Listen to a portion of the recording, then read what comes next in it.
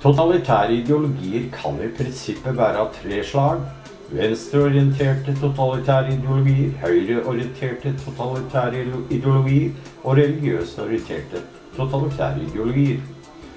Følgende momenter kan knyttes til høyrekreftene: markedsliberalisme, individualisme, det biologidrevne mennesket, kampen for tilværelsen, og i ekstreme tilfeller førerkultur og fascisme. Disse momentene forsterkes ved forsterking av høyrekreftene.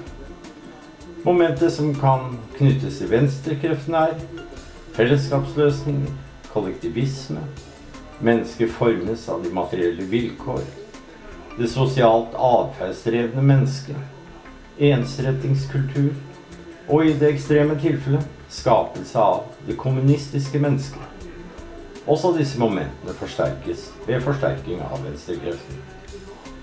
De religiøst begrunnede totalitære ideologiene kan tenkes å hente inspirasjon fra både venstre- og høyresiden, men i hovedsak basert på gudgitte regler.